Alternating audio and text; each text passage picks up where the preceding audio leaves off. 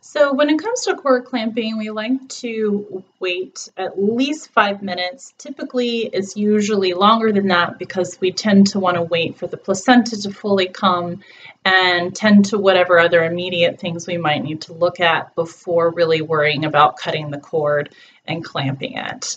The reason why we like to delay the cord cutting for at least 5 minutes, if not longer, is because it does take several minutes for the blood from the placenta to move back into the baby. This is the baby's blood.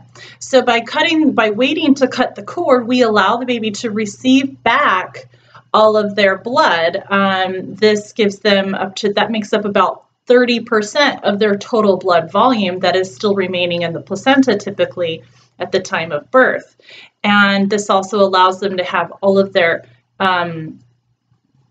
red blood cells, their plasma, and all of that nutrition and stuff like that is inside of their blood back.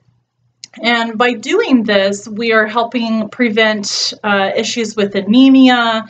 We're helping them have a better chance at their developmental processes. If they are premature, for example, this actually has been shown to help reduce NICU stay and improve their ability to get back to breathing on their own if they had issues to begin with. So there's a lot of benefits to waiting for them to receive all their blood back, and there's really no adverse effects to waiting on that process to happen. So what that looks like is we have baby right here with my umbilical cord.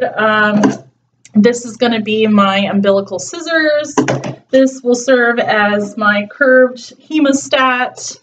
And this will pretend to be my cord clamp and my sterile gauze. All of this stuff, we usually tend to have what we call a third stage kit. That's a sterilized kit that is just ready to go. We just kind of open it up and get into it so it's all there.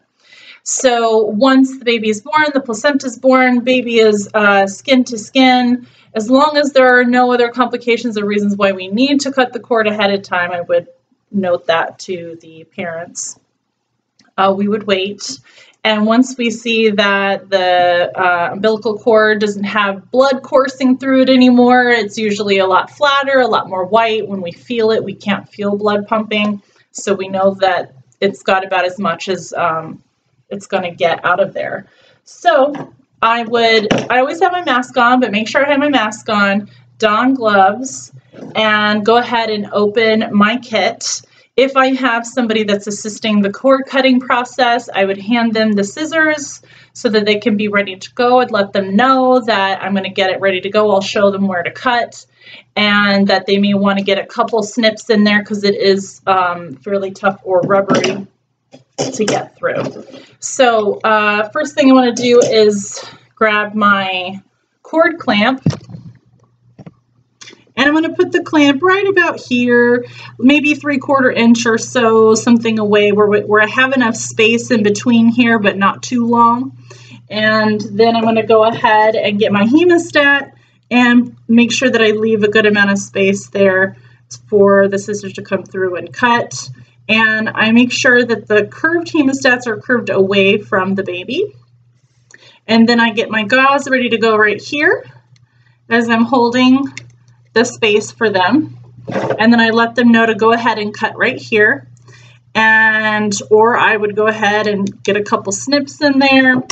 Once that happens, then I would go ahead and close the gauze, take the stat, move the stat side of the cord and everything into the bowl with the placenta as I kind of hold pressure on the area that is still connected to the baby with the clamp, and just kind of blot it and wait for that little bit of blood that tends to settle in the cord to be done bleeding.